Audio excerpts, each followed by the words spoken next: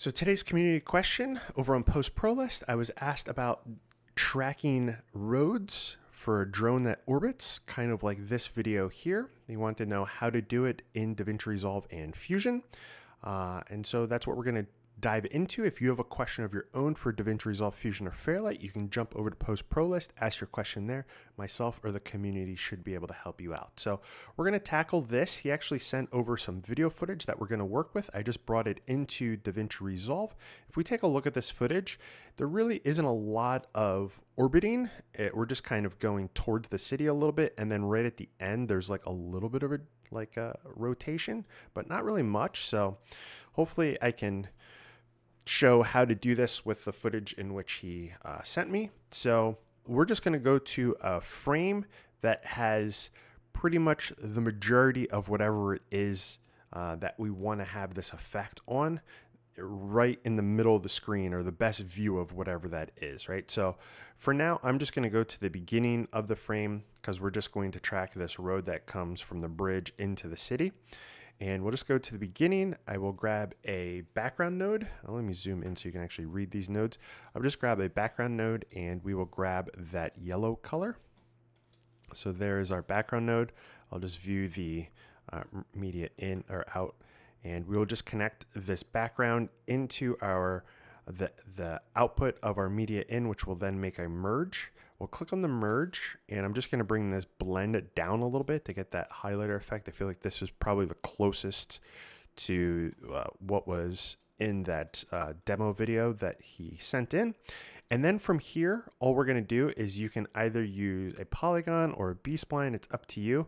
And we're just going to make a path around the area that we want to have shown in this. So I'm just going to grab a B-spline. It's just a softer from point to point, and we will just connect this in. And then I'm just going to go around one side of the road, come back down, go down the other side of the road. And so we can zoom in just holding shift and mouse wheeling in, and we will click. You want to have as few points as possible, but as many points that is necessary. That makes sense. So that's what we'll be doing here, and somewhere over there is going to be the end of that road. Bring it over to here, bring this down like this, and there we go. So now if we take a look at it, it's not great. We have to move it a little bit here, but that's what we're going to do first. So clicking on our B-spline and then just adjusting all the points. If we were to just click and move, we're going to add additional points. So to not do that, if we come up to the top bar up here, we have this edit only mode, or shift M. We'll click on that, and that'll only allow us to move the points that are here. And so that's what we'll do first. We'll just move these points to be over the whole street. You can see there, we're going to come back down, bring this down a little bit, something like that. And I think the majority of this is good from here. All right, like that. Okay, so that is our whole street kind of covered. That's what we'll be showing here.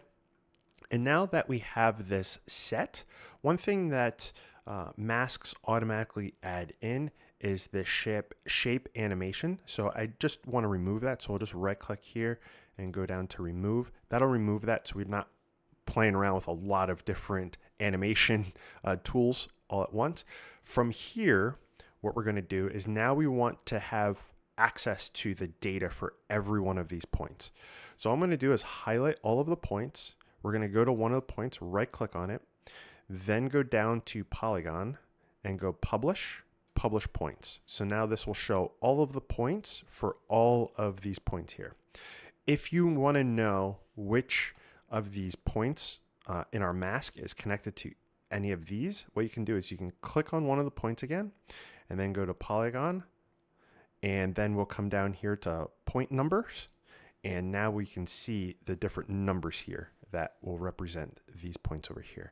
Because we're on our primary frame that we set this up, what we'll do is we'll just go down and we will click all of the keyframes so that we have them all keyframed for this particular frame.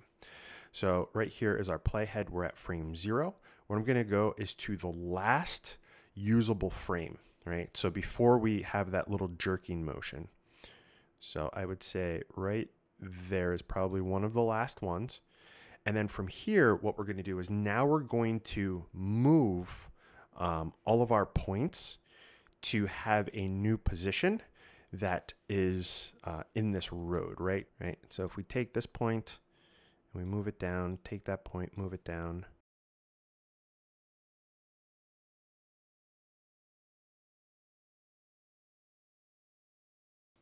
Okay, so that is our second frame, right? So we have this one down here, which is at 1376, and we have our first one, which somehow got messed up as well. And then if I click on this again to see our other one, that is our second one. Just with all rotoscoping, now we want to go to the middle of those points that we just added. So somewhere in the middle, so here, and now we just want to adjust to get everything lined up again. So I'll quickly do that. Line up everything. That looks all good. Bring this back in a little bit. Bring this in. Bring this up. Okay, so now we're looking pretty good. And what you'll notice is now we have 3 keyframes. So the first one here, the one in 700, and this other one over 1300. Now we just need to look at in between where our new keyframe is and our previous keyframe. So we'll look here and we'll look over here and then adjust it accordingly. The idea here is that we don't want to go through every single frame and make keyframes. What we want is for Fusion to automatically move the mask, but we're giving it references to, in between here. So just interpolate the space in between, and it will save a lot of work in between. So that's looking good there. So remember, we had this one here at 700, so we did that one. So now let's go to the other side in the middle. So over here, and that's pretty much the gist of it. And we'll just keep going until we feel like when we jump to a new set of keyframes, there's no moving. So now we added this keyframe here in the 300s, and then this one over in the 1000. So we'll go to the left and right of this 300. So we'll go somewhere in here, and we'll take a look at that. For the most part, I feel like that is fine. Maybe slide this up ever so slightly. That's looking okay. Maybe slide this one up ever so slightly, something like that. And then to the other side of that 300 keyframe, that's looking pretty good. Now we had this other keyframe here at 1000, so we'll go to the left of that. This might need to come up ever so slightly. That's looking good. And then the other side of that, which is over here, and just slide that up just a little bit, and maybe this one down. But for the most part, that is pretty good as well. So I would say for the most part, this will follow, as we go through here, would follow this pretty well. Okay. And that should be the majority of work that we would have to do, right, to highlight something like this. Now, if you wanted to use a tracker, you could track each and every one of these points as well. So I'll quickly show you that, right? So let's say we take this one, which one here? This one, number 1, and I will just remove all the tracking data here. So just double clicking will remove all that tracking data. Now I can right click on here, go to modify with, and go to track, and then go over into our modifiers. So we have this tracker 1. So this is for this first tracker. As you can see, there's a point here. I'm just going to switch this over to the point tracker. I like it a little bit more, and we're not going to do every frame. So let's just do every 5 frames. And all I'll do is just move this, or actually, I don't have any source in here, so I need to put a source in here. So we're going to grab our media in, we'll click and drag, drop up here. So now it knows what we're tracking. So now clicking on the B-spline, as I move this, we can see, this actually should show it. There we are. So we can see now in our tracker where we're tracking, I'm just going to track this sign right here. And I'll make the bounds just slightly smaller. And click on this again, go over into modifiers. And now we can track this. Where are we? We're here at the end, so I'm just going to track backwards. All right, so now that I tracked that, if we take a look at that one point, we can see that it's pretty locked on, right? stays there, but obviously it's way too high. So now we can do an offset. So if I come into modifiers, go into our tracker, now we have this XY offset for where we want this point to actually be. It's still tracked to